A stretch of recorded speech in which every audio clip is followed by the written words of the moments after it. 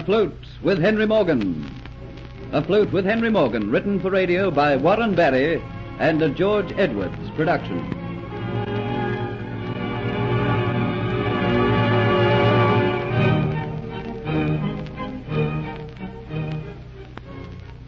Dolores discovers in time that Sir Thomas and Captain Morgan know her for an impostor, and she escapes from them, going with Dietz when he takes Kitty into hiding. Morgan thinks that perhaps Dolores might have gone to Geoffrey Hunter for help. So, together with Sir Thomas and Colonel Atterbury, he returns to the Flying Gull. There he discovers that Hunter is missing, together with the Aztec necklet, and not knowing the truth, believes Hunter has taken the necklet. When he learns that Kitty was seen wearing it in the Dolphin Tavern, he is convinced he is right. Meanwhile, Dietz has taken Kitty to a deserted stone hut overlooking the swamps, and has left her in the care of Dolores. Looking from the small window, the two girls see Geoffrey Hunter being led in chains through the swamps. You have to let me go. You can't keep me here. I have to help him. I have to do something to save him. Oh, no. That is something I will not do. I do not care whether Dietz keeps you for himself or not, but I am concerned about my own safety. Do you think I'm going to let you return to Port Royal to tell the world of my hiding place?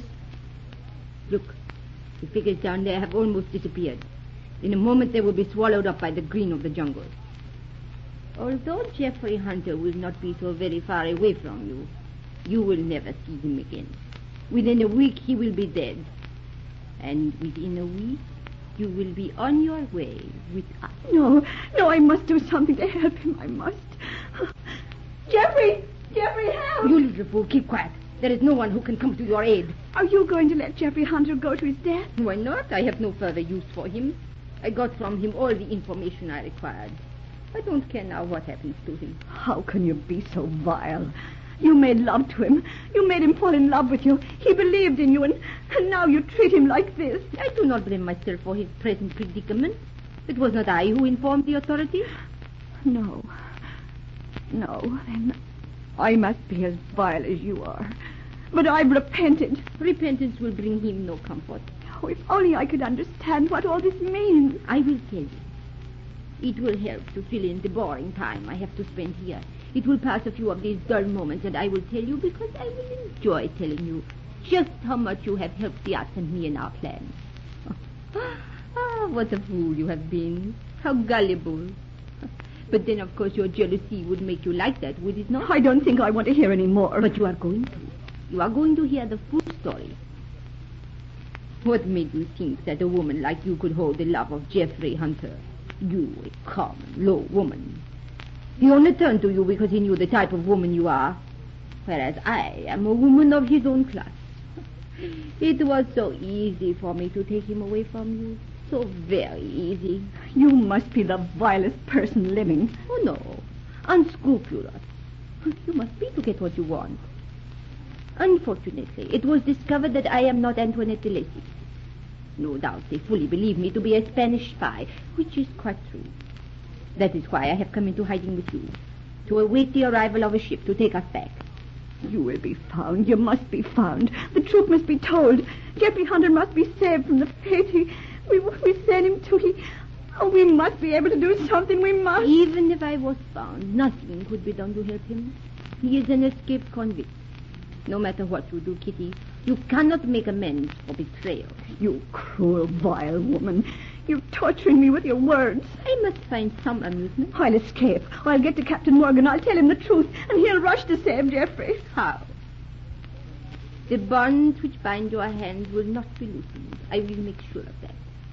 You will stay here with me until it is time for us to leave the island. And then your fate will be entirely in the hands of Dietz. The jungle closes in with its green stillness, broken only with the cry of distant birds. Vines chokingly twist and curl up and high around old, gnarled, moss-covered tree trunks. Sharp brown eyes of small furred monkeys peer inquisitively from behind the sheltering leaves. They chatter momentarily, stilled by their own curiosity. Giant flowers trail down from their vines like great splashes of paint flung from an artist's brush, which has been dipped upon a gaily colored palette. But upon the ground, where the twisted roots dig deep into the earth, is a carpet of rotting vegetation. Leaves turn brown with age and decay. The fallen flowers have lost their hue. Mud from seeping water mixes and churns it into a dark black mess, from which comes the acrid stench of rot and decay. Occasionally the fallen leaves are disturbed as a scaled reptile with flashing forked tongue belly slides through the slime. Its cold, wicked eyes, age-old with evil, unblinkingly search for the meal which must be full of life. The merciless sun sucks up into the heavens the moisture from the mud in a thin, steamy vapor, while just above the ground hang suspended by their overworked and tiny wings millions of death's messengers, carrying in their barbs the dreaded fever. The track through the jungle to the swamps is well worn by hundreds of feet that never made the return journey. Yet footsteps fall silently upon the putrid ground, as though the jungle resented man's intrusion. The small party of men who pass through this part is silent. All of them, except one, have made this trip many times before. They have no dark and brooding thoughts. They will have left this portal to death long before the sun sinks into rest. This night they will once again enjoy the comfort of their women, the warmth of their drink. There's no novelty for them to be introducing a person to death. And the sweaty, sticky humidity makes talk too much of an effort. And the one who they know will not return, the one whose body they believe will in a week's time will be rotting in the swamp, his thoughts are not to be shared. They are his own, deep and dark within his mind. They have no care as to what he thinks or feels, for in their minds he is already dead. But to himself, Geoffrey Hunter is far from dead. Providence has made it that hope dies slowly in a man's heart. Reason cries in his ears that hope must now be abandoned, but a spark of hope remains. I can't believe that everything has to end like this. To die forgotten, unknown in the swamp. I have not lived this long to die like this. All through the remaining hours of darkness, Geoffrey Hunter had sat in the blackness of his cell. And when the first streak of dawn's grayness had etched itself in the sky, the guard, lantern in hand, had turned the great and cumbersome lock, slid open the bolts, and slammed back the door. My friends have come. You're going to release me? Like the surge of a great tide, confidence was within him. And the guard had opened wide his jaws and laughed. Sound had no humor, just cruel amusement. The tide of confidence went from Geoffrey Hunter. His chains were unlocked from the wall. Like a beast, he was taken out through the guardroom into the dull light of dawn. 3 horsemen already mounted were there waiting for him. To them, Geoffrey Hunter had ceased to be a man. He was just an animal to be worked to death. Without showing any interest in him, the men talked together, laughed, shared a coarse jest. Then the horses were pulled into activity. The chains attached to Geoffrey's wrists were cruel. He jerked. A long whip curled around his shoulders, and the small cavalcade moved out through the heavy iron gates, out into the roadway, with Geoffrey trailing behind the leader's horse, the other 2 horsemen following close behind. With a suddenness only seen in the tropics, the sun shot up into the sky, its rays burning up dawn's coolness. The road was rough and dusty. Iron manacles on wrists and ankles hung heavy on limbs and caused a stumbling foot. But a pace was made, and the long curling whip hastened a lagging foot, and still hope didn't die. Kitty must have repented. She must have. She would find Captain Morgan. She would tell him. He is my friend. Surely he will help me. He'll get me out of this trouble. Even now, he's probably with the governor. Sir Thomas might be signing my release this moment. Before long, Morgan will come riding down the road after us. But mile after mile, and no horseman overtook them. And the manacles hung more heavy on his limbs. His feet stumbled more often. Up a twisting, treacherous track on a hillside, the horsemen rode and Geoffrey toiled. Plantations and banana palms and green trees sprawled out over the hill, and the sea, studded with the sun's sparkling gems, spread blue into the distance. The summit was reached, and a halt was called, for the horses could go no further.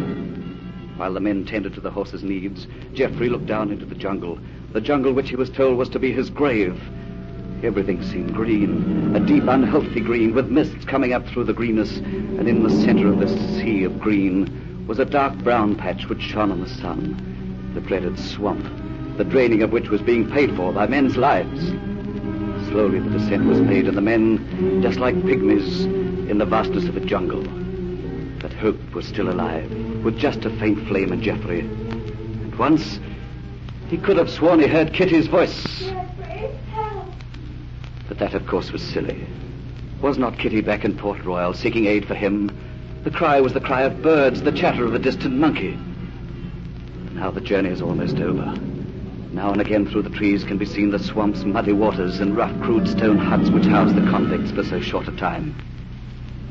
Meanwhile, in Port Royal, time creeps on, and Sir Thomas and Colonel Atterbury wait for Henry Morgan to leave the Dolphin Tavern and join them. Here comes Morgan now. And look at his face, black as a thundercloud. Well, Morgan, what did you find out about the girl? Gone. Flown.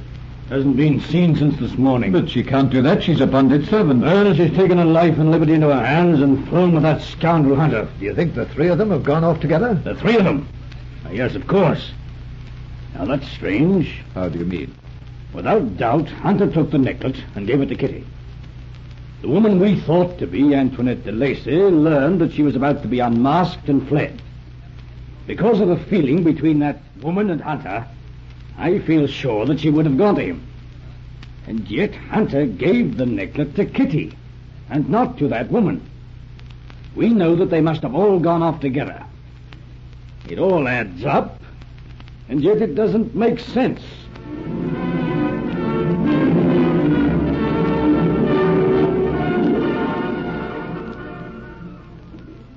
Little does Morgan know that he has within his grasp the truth of what really happened.